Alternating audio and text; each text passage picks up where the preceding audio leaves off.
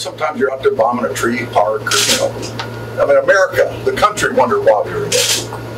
But when we were there doing it's one thing to go out on a combat mission, another thing to do close air support, where you hear your friendly troops saying, put them on them, you know, that was pretty rewarding.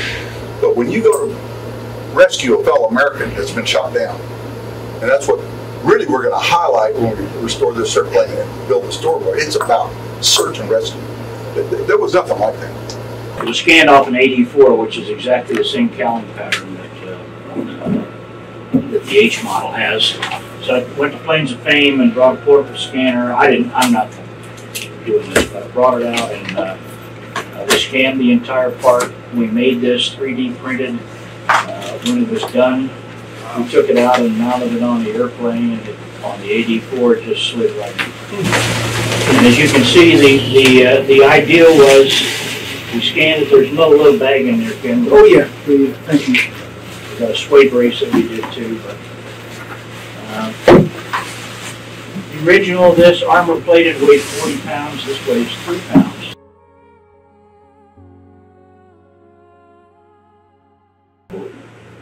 And the other end of the spectrum is sort of the small part stuff. This is a sway brace for the outer weapons pylons.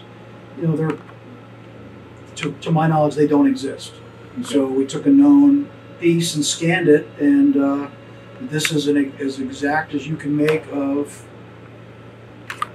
you know, and for the purposes of what we're trying to achieve,